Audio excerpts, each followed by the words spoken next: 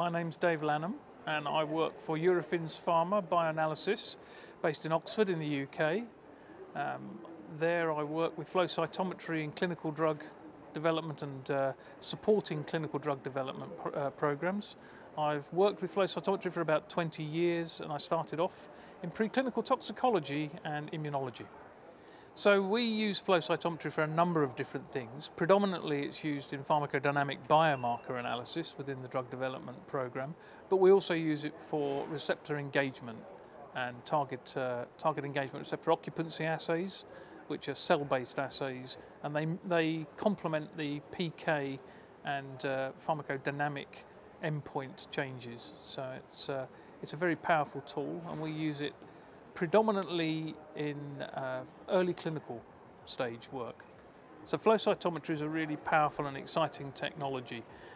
It uses fluorescent dyes to generate multi-parameter analysis on cells, and you can look at the frequencies, you can look at the expression levels of proteins, you can look both inside and outside the cell, you can look at the developmental stage and the activation status of a cell, and you can multiplex the data, so you can get quite high levels of information on very large numbers of cells.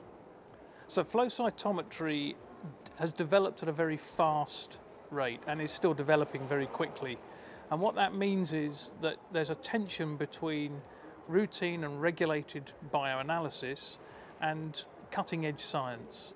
And that tension can actually cause problems both in interpretation of the data, but also when you're submitting it in a formal regulated environment. It does require that the users of the technology are both technically and scientifically experienced. So until very recently, flow cytometry really didn't have formal regulation in any context outside of the clinical diagnostic space. However, there's been some recent industry-led white paper guidance which has led the way for a new and up-and-coming guidance by the CLSI, which is due to be published in May of this year, 2019, where we are hoping it will guide and offer a path for people using this technology in a regulated environment.